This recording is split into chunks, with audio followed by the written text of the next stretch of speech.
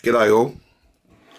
I bought this flame licker vacuum engine off eBay. They're pretty common, nothing real special about it. It arrived yesterday. I said I wasn't going to buy any more Chinese engines because of the quality that comes out of them, and I don't know, I hit the buy button, but this could be my last one. I said that there's nothing special about this one, but actually, in fact, unless they all come out like this, there is something special about this one. Just have a look, if the camera's picking this up, just move this. Just have a look at that. That's about 8mm there. Go down to the bottom. It's about 11mm. You can just see, you can see that running out here. That's that holds the petrol tank, that holds the metho tank. Okay. That had a plastic wide washer there. Took that off. Turned up a bit of brass in there, mounted it on the hardwood that I usually use for all my engines, natural wood. You can see a bit of softness there, that's hard there, all this stuff came out there, but anyway, as we say, it's natural wood, nicely routed, some brass screws holding it down. But yeah, all in all,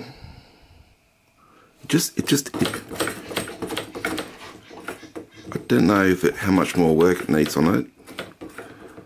I think it needs some smoothing out in places because it's rough, but we'll give it a run. Just fill up a syringe with some metho. I made that. What it comes with is just an aluminium bung or plug that just literally sits on there, just as loose as buggery. Like, you can just move it around. So I ran a tap down. There was enough meat on this metho tank to spirit tank to run a tap down, and I just turned the little thumb screw on the lathe and drilled a air vent hole for it. Anyway, so we'll get that, fill this up.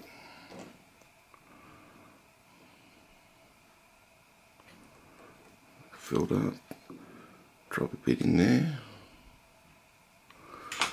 Okay, just put the cap on the metho so we don't have a bonfire in the steam room. Light it up. Just adjust that, just turn the light off, and you can just see that.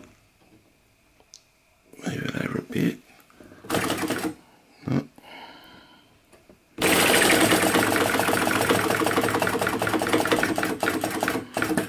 Nope. Nope. Nope. Okay. I think this is like a lot of vacuum engines, flame licker engines.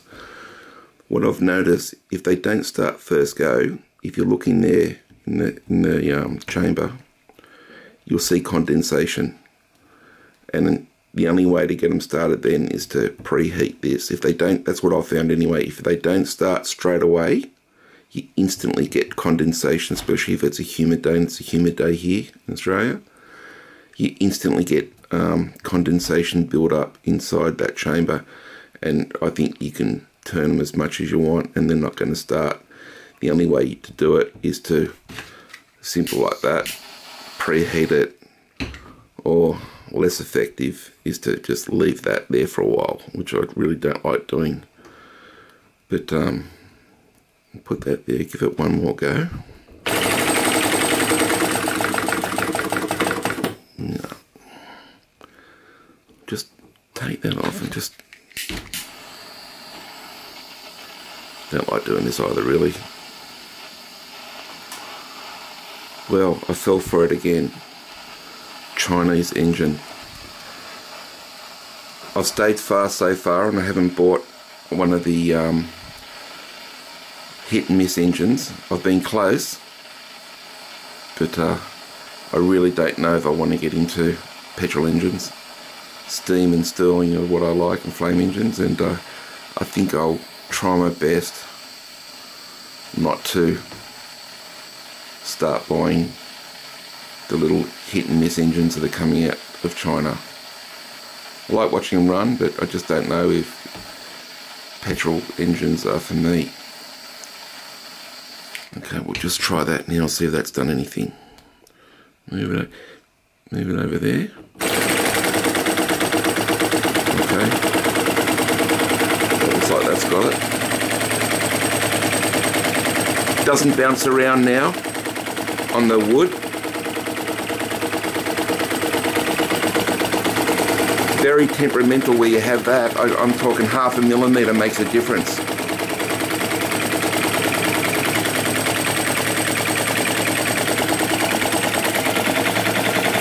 That flywheel's wonky. That one runs sort of true, but this one's wonky.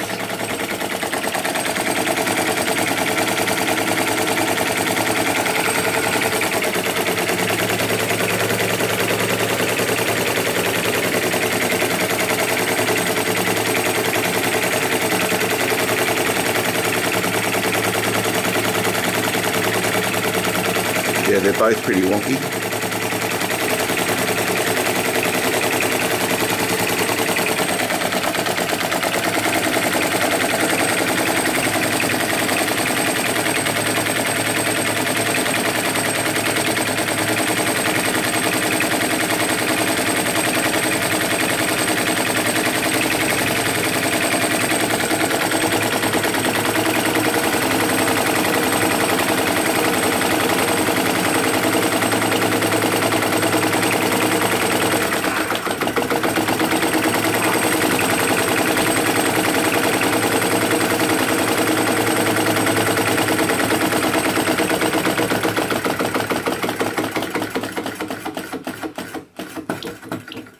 Alright, well it runs.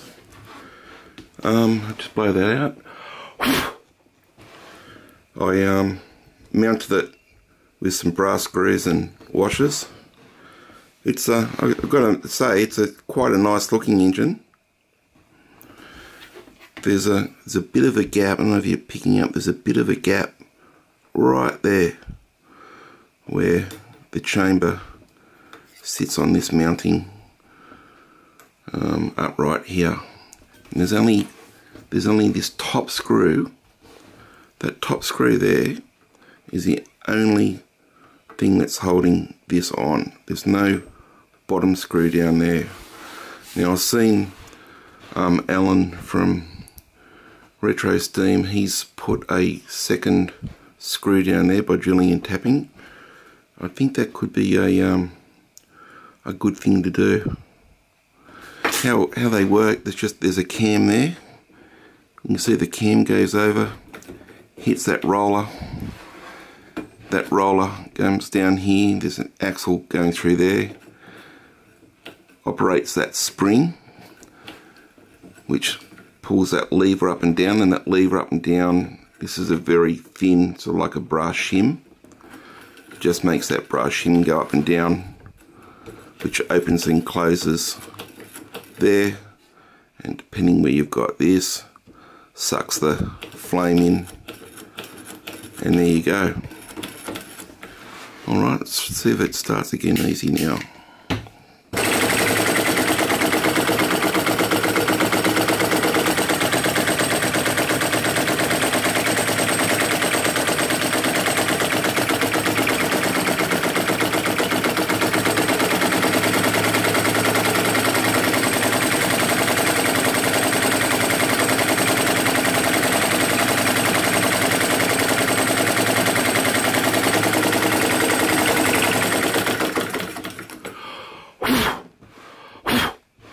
Okay, there we have it.